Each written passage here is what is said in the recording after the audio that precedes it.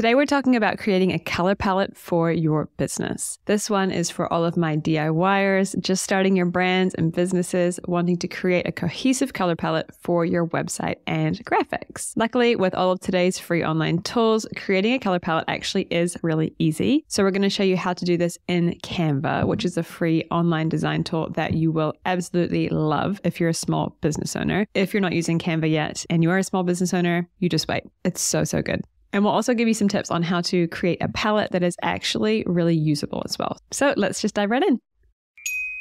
Right, so we're going to start in Canva, which I just mentioned. If you don't know what Canva is, if you've never used it before, just follow along. It's a really intuitive, easy to use design tool. If you are a new business owner, you're going to love this tool and you're going to use it lots. So I recommend signing up for an account. And yes, you can have a free account at canva.com. So today we're talking about color palette. And before you start with your color palette, we highly recommend creating a mood board. So I'm not going to go into too much detail about creating a mood board today. I'm going to link resources below this post about creating your own mood board, which you can also do in Canva. So a mood board is basically a collection of images and graphics and textures and anything visual that's going to represent the mood or the vibe of your brand and your brand design. So because it's visual, it's going to include sort of colors you're attracted to. So that's why we recommend creating that mood board first and then pulling colors from the mood board. So you can go ahead and just start creating your mood board now in Canva if you want to. I'm not going to go too much into it. Like I said, I'll link other resources, but if you want to just do it now, go ahead and click create a design. Maybe choose whiteboard that gives you unlimited space to play around with images and graphics.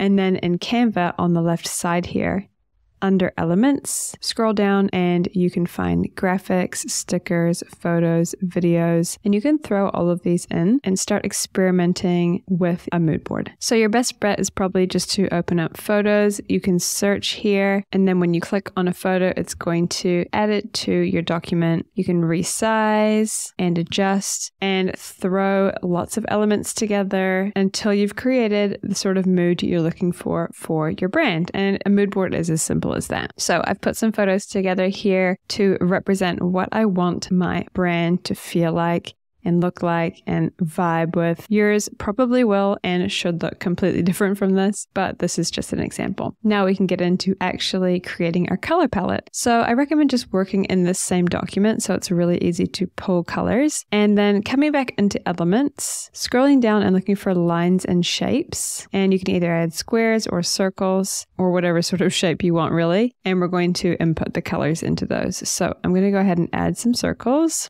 So just move them aside, maybe make it a bit smaller.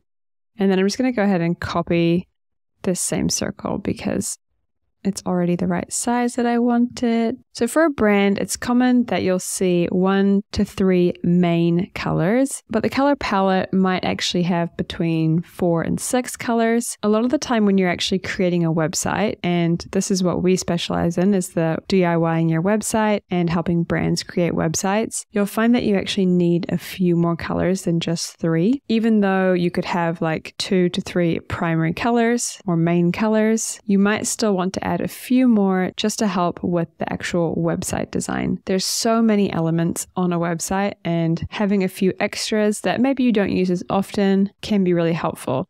So I recommend at least 3 main colors and maybe between 4 and 6 total. So we'll go for 5 today. And then it's just as easy as clicking on the shape, clicking on the color square here, and this is where you change the color of the shape. And if you scroll down, you'll see this section called photo colors, which is really handy.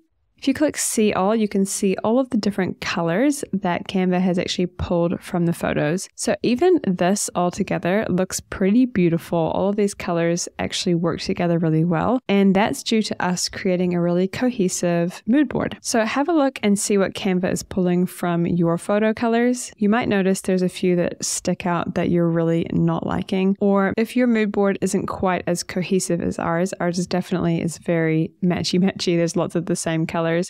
You might have some sort of rogue colors in here that you don't like as much, and that's fine. This is where we're going to experiment and pull colors that we actually really like. So another thing to note when you're actually building this out is try to get a variety of light and dark colors. At least have one dark color and one very light color, and that's going to really help you with your website design and creating graphics. Having at least two colors that are very contrasting can help, because if there's no contrast, you're really going to struggle with your graphics and your website design. So for a really dark color, I'm actually loving this super navy. I'm going to put this really dark blue at the bottom. I think that's cool. And then for a main color, I want like a hot pink. I think I like this green and maybe this lavender color.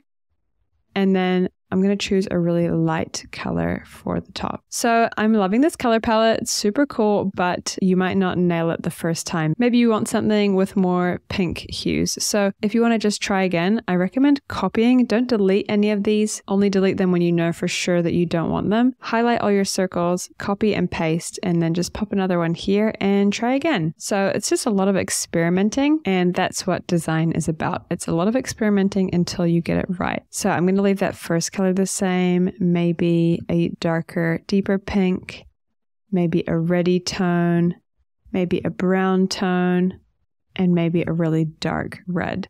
So now you can see we have another option with some interesting colors. I'm not sure if that one's working quite as well, but it's another option and it's all about playing around. One thing I really recommend when you are trying to pick your color palette though is not to look at two color palettes side by side. It can be really confusing on the eye to figure out if these actually look good when they're up against each other. So if we want to actually assess what this one looks like, I recommend just moving this one out of the way for a minute and having a look at it next to your mood board. So actually I'm thinking that looks a lot better than it did when it was sitting beside this. It's definitely a different vibe than this, but it just shows how many different palettes that you can make out of one mood board. Okay, so let's say that this is the color palette that you wanted to go for. The only thing now that you really need to know is the color codes for these colors, and you might want to actually just write them out so you have them in front of you on this document. I'm going to go ahead and delete this palette because I've decided that I do not want it, and I'm going to pop in those hex colors. So I'm going to just click on the text and click add a text box, and that's going to add a text here. Just going to drag it up next to my circles. And let's enter in our hex codes so we have them handy. Click on your color, then click on the color up here in the toolbar. Click on the color again, and then we can just copy this code here. And this is called a hex code. So a hex code is basically just the code for the color that you're going to need throughout any of your designs, any design software, or any website software. So it's really important to have these codes handy. And if you have them out on display like this, it's really easy. You can send this away to a designer, or anyone can easily reference your colors. So I'm going to do that to all of the codes, and I'm just going to keep copying and pasting this text box so I don't have to create a new one every single time. And I'm going to pop in all of these codes.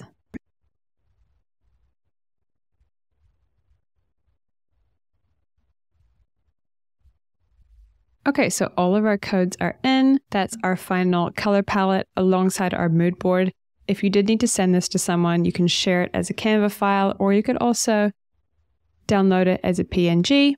And once it's downloaded, you'll have a perfect file of your mood board and your color palette, and you can save that into your branding files, and you can share that with a designer or whoever you need to. So that is, in my opinion, the simplest way at the moment to create a color palette for your brand. There's definitely lots of other ways you can create color palettes, but I love Canva for so much for small business owners and DIYers. So I figured you're probably going to be using this tool anyway. You might as well sort out your branding inside it too.